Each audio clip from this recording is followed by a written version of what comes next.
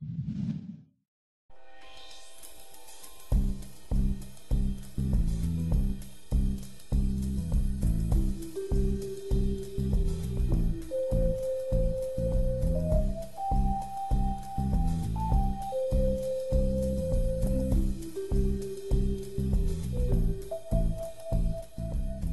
you very much for checking out the companion DVD for the Oops deck.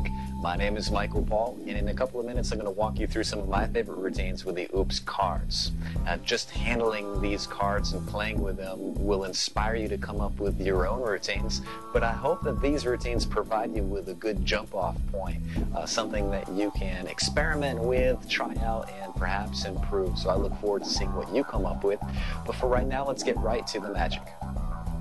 You had to just reach in there and just grab whichever one you like. That a good one? That's good. All right. You pop that open, just scribble your name on the back. Excellent. I'm going to give you the card. Go ahead and fold it back up for me. And squeeze it. Wonderful. When I wave, the card changed.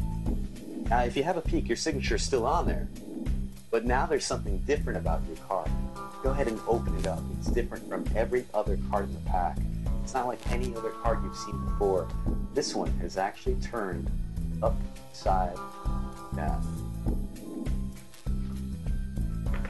There's a way of telling if the cards are misprinted before you buy them. If you come across a box that looks like this, chances are not only is the box messed up, but all the cards on the inside are messed up as well. The backs that are kind of off-centered. And some people don't mind. The good news is that there's a way of fixing this. It's called the pull and stretch method. What you do is you take the card, give it a little pull, a little stretch, and the card will actually go back to normal. It's not just the card that goes back to normal. In fact, the entire pack will go back to normal. Actually, it's not even just the entire pack that goes back to normal, but the box goes back to normal as well. Now this is a pack of cards that I could use.